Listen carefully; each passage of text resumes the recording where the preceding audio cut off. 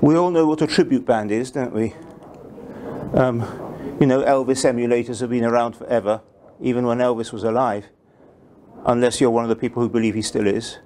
We had ABBA duplicators, and they're all around the place. Well, equally, there are tribute calculators, aren't there?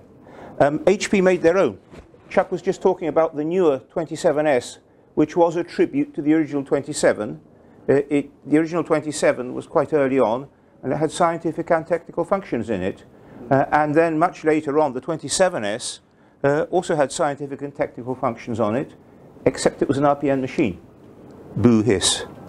The 35S was meant to be a tribute to the HP-35, except it wasn't a copy of the HP-35.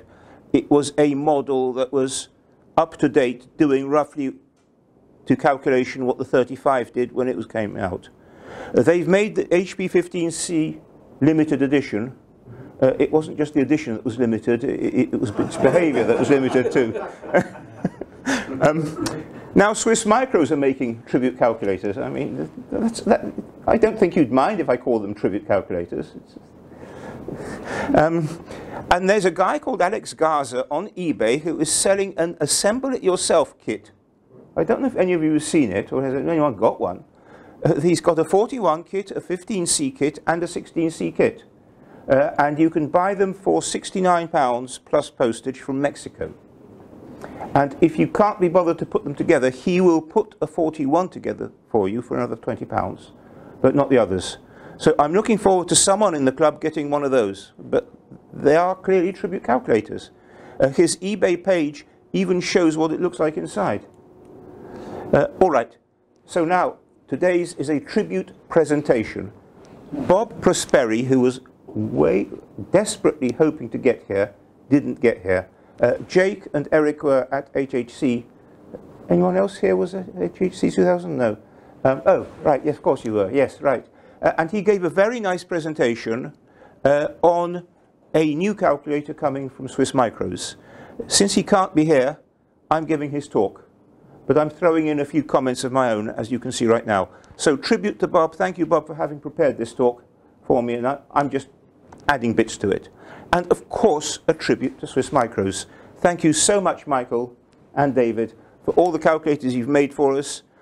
They allowed Bob to present the DM32, which doesn't really exist yet. So thank you for letting him do that. And Michael, thank you for being here. So thanks very much. End of tributes. Right. This is Bob's talk. This is his first page. And he thought it was a really neat joke. And I don't know if anybody knows what an oddran is. Except you, of course. It's like all right. A drum, isn't it? With missing it. Quite possibly, yes. The original HP-32S was called Leonardo, as in Leonardo da Vinci. The HP-32S2, to which I'll come in a moment, they decided to cut his name in half. They cut the Leo off. I have no idea why. This calculator was codenamed Nardo, without the Leo at the front. Well, Bob's joke was that because we're all reverse poles, well, I am anyway, it should be called Odran, spelt backwards. But he wasn't very happy that people didn't get the joke. Anyway, this is what SwissMicros are working on at the moment. A DM32. They're using the same... Oh, I probably haven't got one. That's the only calculator I haven't brought with me. Oh, it's in another box. Anyway, they are using the 42 layout. Oh, thanks. Right. To make a 32 model.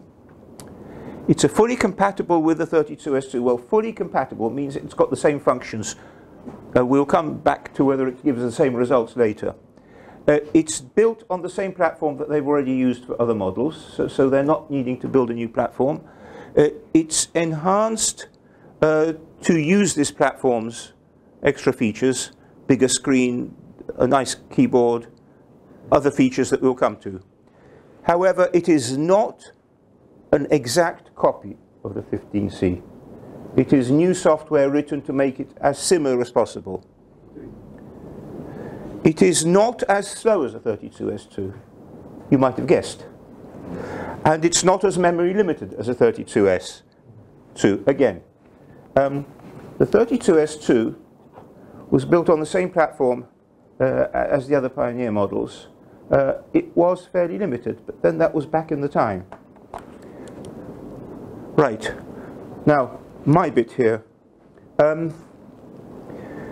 The original 32S, which I've already shown you, was one of the members of a large family of calculators. Again, Chuck has mentioned others. There was the 20S, which was a basic, non-programmable algebraic model. There was the 21S, which was a brilliant statistics calculator. It really was great. Unfortunately, it was not well marketed, so people outside of HP didn't know about it. It was marketed to us, and we all turned our noses up at it because it was an algebraic model. They also made the 22S, which was algebraic, and it was a specifically equation-oriented calculator. It had a bunch of equations built in, and whereas you had the solver that was put in some models, this had the solver automated. You could pick a equation from its library and then just run it.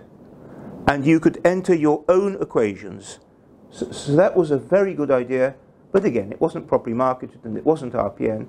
But then if you're doing equations, well, equations are written in algebraic mode, so what do you expect? The 32S was the low-end RPN model in the same series. There was, of course, the 42S, which was the high-end algebraic model in the same series. And we've already got the DM42, thank you.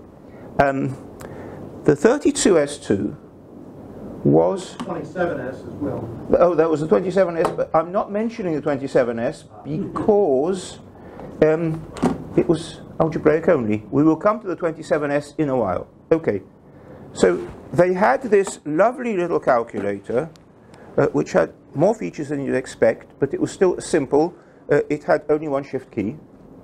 And then they did an upgrade on the Pioneer family, and they had more memory. So they said, what will we do? We will make a 32S2, and we will shoehorn into it as many extra features as we can possibly think of. We'll come to that in a moment. It had two shift keys, which detracted from the simplicity of the original one. It came in two color versions.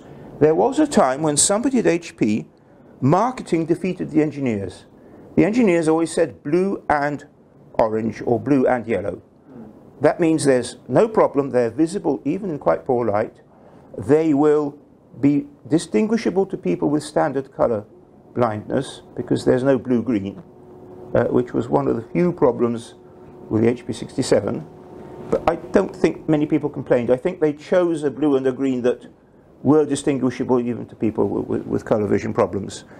Anyway, they had gone over to orange and pale blue, which was bad enough here. Then they brought out a later model using the same colors as the HP48G, just as they changed the 48SX colors to this.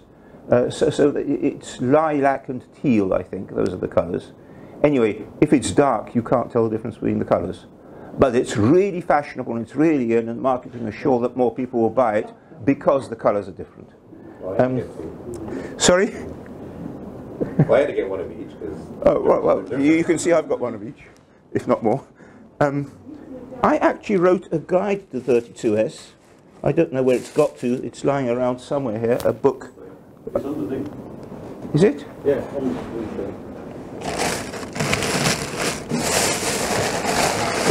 Are you oh, so it is. Yeah. Okay. I was so taken with the 32S, and I was allowed to play with one early on. I wrote a book for students about it. It was different from my 41 books and 28 books, which really went into the technical details and synthetic programming and so on. This was just a straight manual for students. This was the most affordable RPN calculator available, and I really hoped that students would like it. I published it with synthetics, and synthetics were going through a bad patch, and I think they didn't bother to tell the printers that a sigma sign needs to be printed in a special font, so sigma signs were missing and so on. So I've got a box full of these books which I'm not quite sure what to do. I think the best thing to do is to rewrite it for a new calculator that I'm talking about. I got quite keen on the 32S too. I actually went to Corvallis and talked with the people who were designing it, and they didn't have a real one to show me, but they were very enthusiastic about how many more features they'd managed to squeeze into it. Fractions, which they hadn't had on calculators before, and they were so pleased with their idea that they didn't need to change the keyboard. You just pressed the decimal point key twice, and you got a fraction. They were so pleased with it. And they had squeezed in the equation feature from the HP-22S into the 32S. Now, nobody seems to talk about this, but that means this was both an algebraic and an RPN calculator. Because if you wanted to do RPN calculations, you did RPN calculators. If you wanted to do an algebraic calculation, you simply entered equation mode, and you didn't have to use variables. You could just type bracket 4 plus 2 close bracket times something divide something open bracket and so on. In other words, you could do algebraic calculations on an RPN calculator, except they didn't actually tell you that that's what it did. They had some conversion functions on it, and they had also written a brilliant polynomial solver up to 5th of power polynomials, and they couldn't squeeze it in, and they were really very unhappy. Do we drop fractions? Do we drop conversions? Do we drop equations? What do we do to get polynomials? We can't do any of that. We will put the polynomial solver in the manual. So there is a polynomial solver up to 5th degree in the HP-32S manual. And it takes up nearly all the memory. If you put that in, you can't do very much else with it. So I would really like a future 32S, maybe this one to have it in it. But you've said it's almost impossible to build more things like that in. So we'll probably just have it as an equation in this manual, but it'll be an equation that you can store because we've got so much more memory in it. If anyone likes polynomial solvers, anyway, I don't know how many people need them. We had agreed that not many people needed them, and that was the bit that they dropped. Okay, this is back to Bob's talk. So we've already said what it is. Why make a copy of the 32S2? We've got a copy of the 42, we've got a copy of the 15C. Why do we need the 32S2 copy? Well, the goal is to have a simpler and more accessible RPN model, but with a full set of math functions in the current shape, easy to learn and easy to use programming. Well, all those are really features of the 15C, but the 32S has a slightly different feel to it. It's got unit conversions, which the 15C doesn't. It's got binary math. And anyone who buys a 32S DM32 will probably soon go out and buy a 42S, so I'm sure that's also a thought. So what else could we copy? The 20S, 21S, and 22S, I've just said how wonderful they are, but they're algebraic, so why bother? The 33S, well,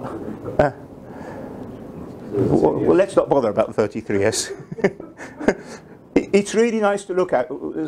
Marketing beating engineering again, you know, swan wings and so on. The 35S is probably a pretty good calculator if only the keyboard was really good, and if only they got rid of the bugs, and if only they would put polar to radian conversions and radian to polar conversions in. What happened there was that HP contracted a Chinese company to write the programs for it, and they didn't actually specifically put R to P and P to R in the contract, so the Chinese didn't do it. This is a problem HP have had several times. When they contract a Chinese company to do something, the Chinese company does exactly what they're told and not a bit more. So example, the 12C Platinum does not have brackets in it. Although it has an algebraic mode, it does not have brackets in it. Well, obviously you don't need to tell someone if you're building an algebraic calculator, you need brackets in it. But HP didn't tell the Chinese company, so the Chinese company said, right, scratch that, we will save a few dollars and we'll not pay an employee one day to add brackets to it.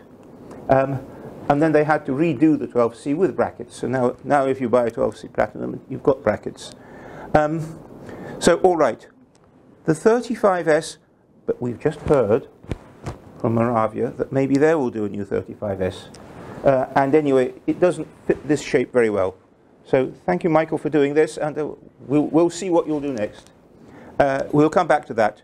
What about the most annoying features and limits? I think we can come to those in questions if we've got time for questions, because I'm going on and on and on. But there are some features you would like sorted out. I'll come back to those in a moment anyway. The DM32 was supposed to be a secret. I promised I wouldn't say anything about it, but it's already on video. Thanks to Logan West, who got one, made a video, and I don't know whether you allowed him to do this, Michael, or not, but he did it anyway. Did you let him do this video? Yes, I sent him the unit. Yeah. Ah, all right, so it's okay. Good, right. Okay, it's built on top of the DMCP. I'm going to try to speed up a bit, so I'm not going to say everything. This will, of course, be available, and you can look at the video. 17:15. I've got 15 more minutes. Oh, all right, we'll manage. It's a proven, very good hardware and good software. Lovely display. Those of you who have been members of HPCC will probably remember Hodge's law. David Hodges, years and years and years ago, said the cheaper the calculator, the better the display. On a really cheap HP model like this, it's only a one-line display, so even if it's dot matrix, it's much more readable than a two-line dot matrix. The dots are bigger, the contrast is better. Well, with the DM32 and with modern display units, that's no longer true. You can get a really good display unit on something like the DMCP platform. We're going into the insides now. Which chip is being used, how much flash there is. There is over 256 kilobytes of RAM for applications. Well, the original 15C, or others made like it, didn't have quite that much memory. It's got a USB connector. It's using 40 nanometer technology, but there's some step down. Because it's written going from scratch, and it doesn't use the tricks that HP engineers and software people could exchange. It's not exploiting the chip quite as well, so it's 2 times current speed, but still good. It may achieve some better speed on batteries as well as on USB. If you're using it on a USB, then it runs faster. That's... oh, does this work? No, it doesn't. Okay. The owl. Apparently someone at SwissMicros likes owls. And some of their keyboards, some of their units, if you take apart their prototypes, they've got all sorts of owls on them. Lovely. Okay, functional enhancements. It's using the Intel floating point library, so 34-digit precision. I don't know if you need it, but if you bring up pi, you will get pi to 34 digits. An enhanced show, this is what the picture is showing. If you press show, it now comes up with a little box, and it needs 2 lines to show all 34 digits. But I don't think that affects the functionality. What it does affect is that you get slightly different results from the original 15C. More RAM, and as I said, this model is not finished yet.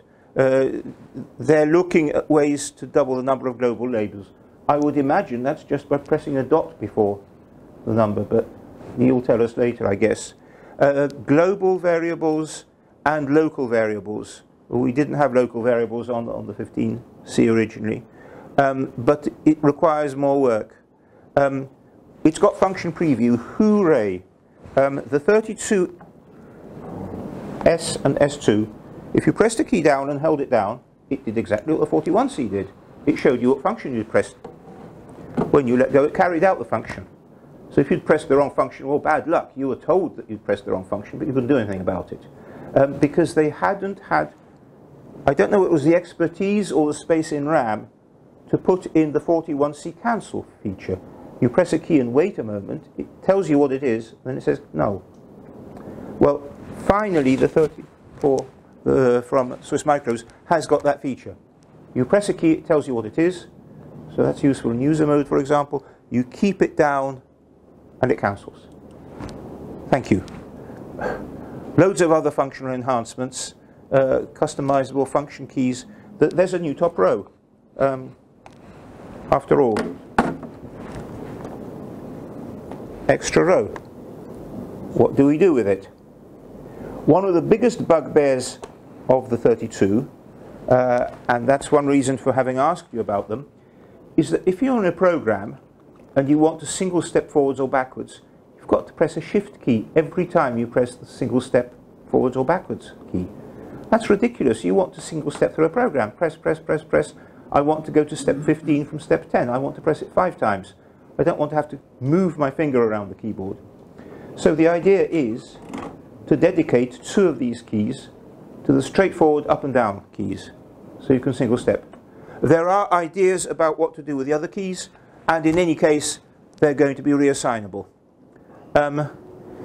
You can capture an LCD screen and send it somewhere. You've got you plug it into USB on a PC or a Mac, and you've got drag and drop access, updating, and so on. There's an on-off screen. I absolutely love Barbarella, but there's a whole range of these that cycle through, and you can simply drag and drop extra images onto it if you like. Built-in help. It's not in there yet, is it? But there will be help just as on the 42 model. Okay. There is something called a state file, which you can pick up. So if you're going to do something dramatic with your 32, like clear everything, or lose it, or whatever, you can create a state file, which you can then transfer to your own other laptop or computer, or even to your mobile phone, and it's clear text, and it tells you the state of the machine. So not only can you transfer it electronically, you can even write it down. The state file is a wonderful extra, thank you. And you can put comments in it. How compatible is it?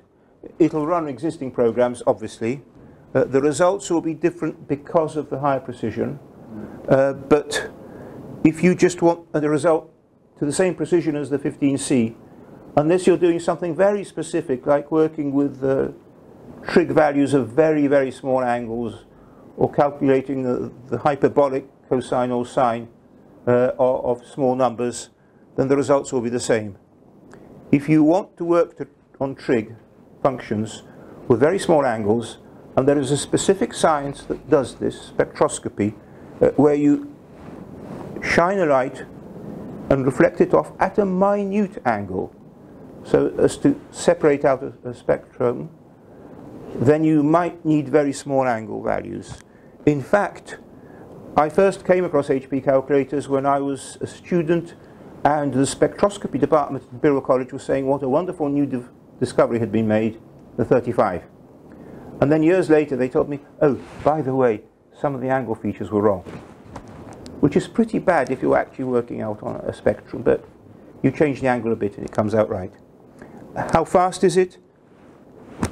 Well, I just said 2 times from what Chuck said, but there it says 65 times. What did Chuck mean by 2 times? I think he meant that it runs on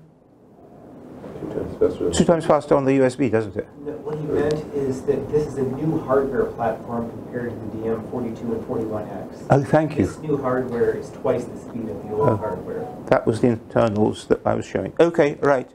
Much faster. Prime factoring, 3 minutes down to 1.5 seconds. Okay. I'm getting one just for that. Oh, I've already got one. Whoops.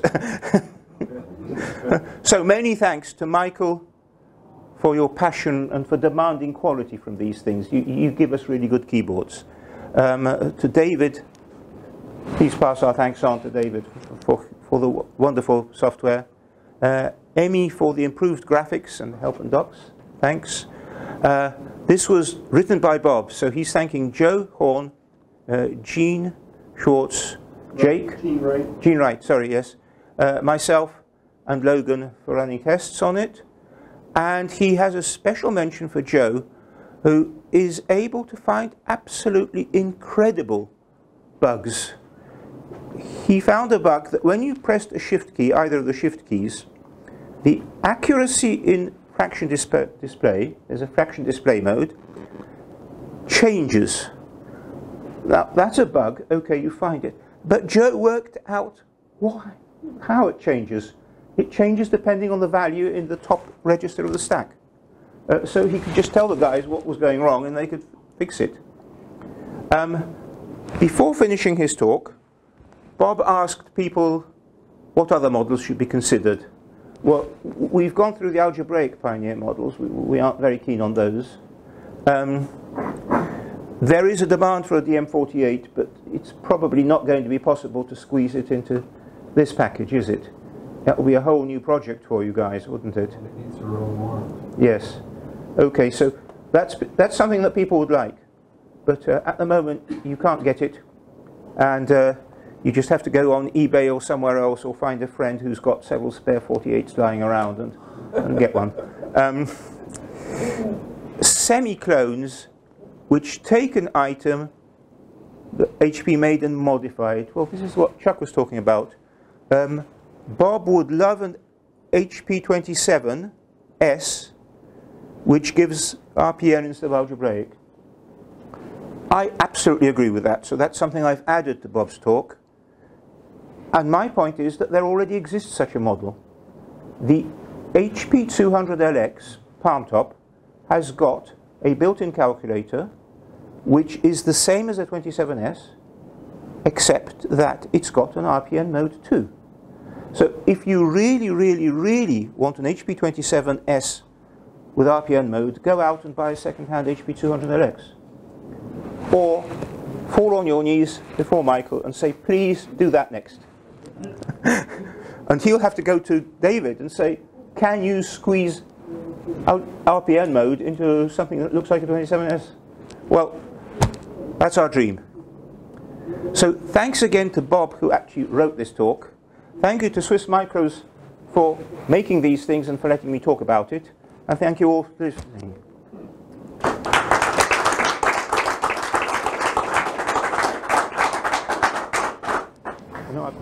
Yeah, I just wanted to, well, first say thank you for presenting the DM32 and just some notes to,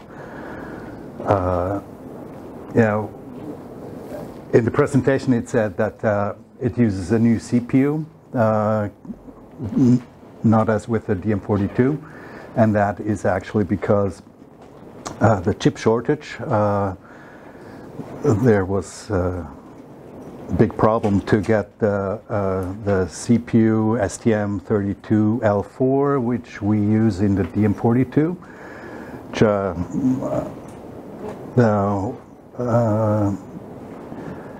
they said it was possible to deliver by 2027, the next batch, but fortunately ST Microelectronics came out with a newer generation last year, the STM32U5. This is what you already mentioned, which is a lot more power efficient, runs with up to 80 megahertz on battery. Well, although we might throttle it to 48 or whatever, it's just a lot faster than the 27 megahertz which we use on the DM42 right now. And as Włodek mentioned, the Voyager series, the DM15 in the credit card size was actually the first generation, and that had the from NXP the LPC1115, which has actually only 64 kilobyte of flash. And Chuck, you mentioned yeah, what would be next, and it wouldn't take so much more to use the same electronics. The thing is, in there, it's also we're running an emulation, of course, with the original ROMs, and so that was fine with the 64 kilobyte, and the original ROM, which HP had, was very efficient, very small, and reprogramming this, which we've now done with the DM32, or actually David has, so with also the Intel floating point library behind it, takes a lot more than 64 kilobyte of RAM. But that CPU, the LPC 1115, is end of life by this or next year. So we're making a new version of it with the STM32U5 in it. So, which for obvious reasons, and so since we soon have the 32 and all its components, which are gives us the option to do whatever we want, and unlike HP or Moravia, we know what's behind it, and so we can do whatever we want, and like a 27 or so after the 32, and of course the WP-43, which is actually coming soon, and well, it depends a little on how long it takes them to finish the firmware, but this is a WP-43.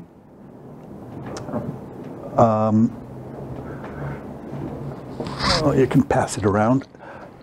You can turn it on and it works already. So this one is the WP team they used from day one when the DM42 came out. They used the DM42 to develop their software on it. So they put stickers on it, as with the HP-30, what it was. And yeah, they asked me, could SwissMicros do this for real, like print the buttons and how it should be? Yeah, of course we can. But now since the L4, which is in the DM42, isn't available, well, now it is again, but we already moved to the U5, and and it's much better anyway. This version still has the L4 in it, as with the DM42, but the real thing will have the U5 with a lot more memory, twice as much flash memory, and instead of 128 kilobyte RAM, it has 768, so way more. And is that the same price, Michael, in terms of for you to buy the chip? The chip is, yeah, it's pretty much the same. Yeah, just maybe a little more, but yeah, I mean, it's not a big difference, maybe $1 or so difference. So, yes, with the STM32U5, the first one will be the DM32, then well, also, I mean, this one here, the DM32, maybe you want to pass around, I don't know. This is a lovely machine. Excuse me? This is lovely. This is really superb. Yeah, this is the same as the DM42 and DM41X. It's the same platform, same hardware. That's what around. Yeah. Just hold on to it. When is it coming out? The 32? This one here. This is the WP-43 after the DM32. Depends a little also on the team.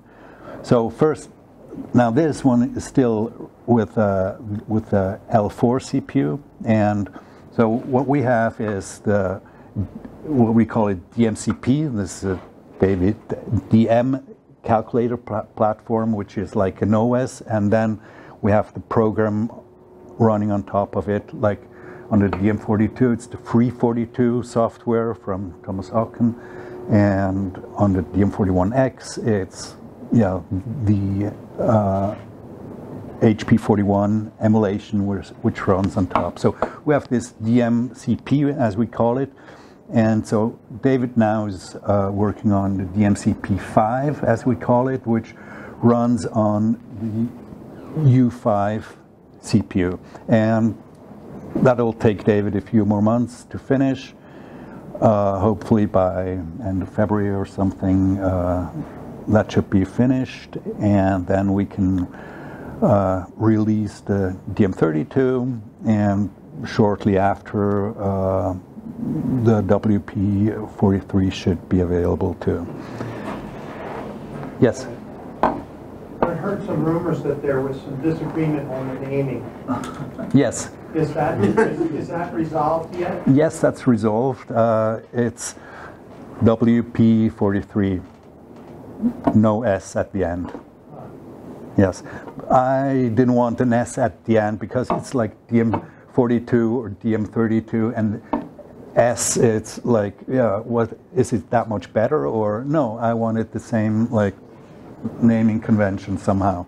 And I mean, it's it says WP, and I mean, it's their firmware, they support it, it's their baby, right? But it's a SwissMicros product, yeah. So, as Włodek said earlier, the credit card sized DM15 was the first unit, and actually he has a very old unit with like the layered PCB. Later models had like the stamped titanium housing, which are, I think, nicer, and also the keyboard got nice, or got a little better, but still it was just a foil with domes. And what we want to do next is actually the same form factor, credit card size, but like 3 millimeters thicker with real buttons, like a plastic part on top, and with the U5 inside, also with a USB-C connector with FAT connectivity, and oh yeah, and by the way, the STM U5 CPU, or also the L4, has a USB stack already inside, whereas the Voyager series had an extra chip, like a USB serial chip or a bridge, and was only able to act as a CDC, like a serial port,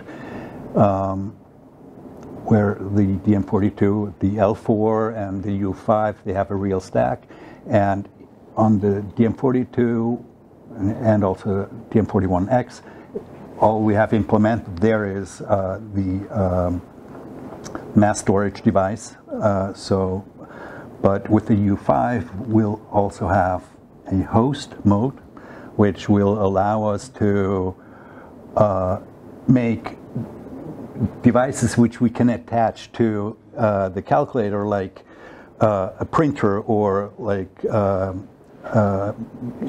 collecting data or whatever. So we'll see what. Are you putting in a USB-C connector for that? Yes, the new platform with the new CPU, yes, will have USB-C. Now this DM32, they're still with the old electronics, which has the micro USB connector, but we'll move on to USB-C, yes. So. And the mass storage is a separate chip, I understand? Separate. No, that's built into the CPU. Oh, I thought you had Oh, yes, SPI. that's right. Yes. That's the storage itself, yes. I thought you were talking about the USB functionality. What's the reason for putting that off chip? Because there isn't enough flash memory inside the chip. Okay. It just comes with 1 megabyte flash, which we use for the program itself. Right. And actually, with we need that chip because to offload the Intel floating point library, the lookup tables, like 1.5 megabytes are only the Intel floating point library. That's why you only have like 6 megabytes of flash for the FAT partition. The chip itself is actually 8 megabytes. So for the DM32, you did sort of what Thomas did with the 342. It's a rewrite of what the Exactly, yes. Now David has done this by himself, yeah, everything. Well, actually, it was quite interesting how he did it. So he had he actually made a web interface with an emulator running and the simulator running, and compared the two output. And as soon as there was a difference, it was highlighting. So that all the mentioned testers, they were like trying and hacking in stuff and all kinds, and so they were like reporting bugs if there was a difference. Of course, at some point, the difference was due to the higher precision, but yeah, that helped a lot to make it as close as possible to the original calculator. Yeah. So, but now we have all these program parts which we can put together like Lego, and so we're thinking, yeah, like a Voyager series, first credit card size, and then also the original size, which will allow us to make not only emulators but also like a 15C with Intel floating point library behind it, or a Voyager, or a landscape version of the 32, or 17 or 27 or whatever. Will come, and we're happy to take all your input. Since you have your own code now, you don't have to, since it's not hard coded to a specific processor. No. This is real source code, of course. Yeah, which a function library, basically. Yeah. Calculator. Yeah, exactly. Yeah. So, yeah, so we can put the pieces together like Lego, and yeah. And the code is shared between different designs. So if you have a particular function which is replicated in another calculator, you can just, like Lego, take that component. Yeah. Pretty much like function blocks. Yeah. I mean, that's source code, and well, I'm not saying it's easy, but David does the magic. He's just incredible. Pretty cool, and he maps it to the PE as well. Yeah. What else? So I don't know if anybody of you has an older or like an early model of the DM42. We had some quality issues there recently. We came out with like there's the PCB, and it has a foil with metal domes on it, and so if we offered those kind of free shipping, and they cost 10 francs, but you get like a discount coupon for 10 francs. That's just that not everybody just orders one. So, but I have some here if anybody needs. Yeah, sure. We have a beta. Is it? Right, absolutely. Sometimes it misses the keys. Yeah, that helps a lot. I thought it was just me. No. This got actually. The difference is that these foils with the domes, now they come sealed, and before they were just like flying, and they had like from the oxygen, just yeah. So yeah, I have a bunch of them here, and sure. Is it okay to take a photo? It won't be put on. Fine, sure, no problem. Yes. Your YouTube video will show how you change the foil anyway. Do you have any? Yes, there's actually in the SwissMicros web shop, there's at the very bottom there's this foil which you could order, but if you go into the descriptions, there's a link to the YouTube video where I show how to take the whole thing apart, clean the PCB, and then how the foil is mounted to the PCB easily. Yeah. So that's what you have here is the new foils. Right.